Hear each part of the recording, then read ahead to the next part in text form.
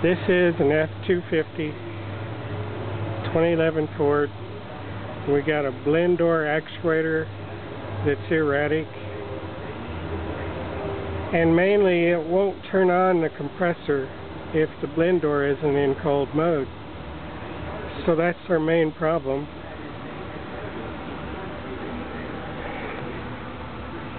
I got Ford part, that one right there, and it looks like it's the right motor for this blend door.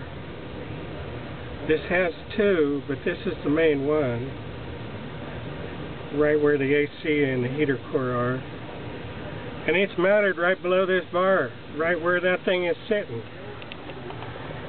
Right up underneath there is where you will find it. But it's not where you can reach it.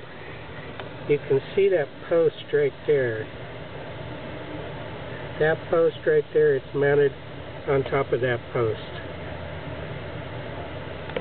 So that means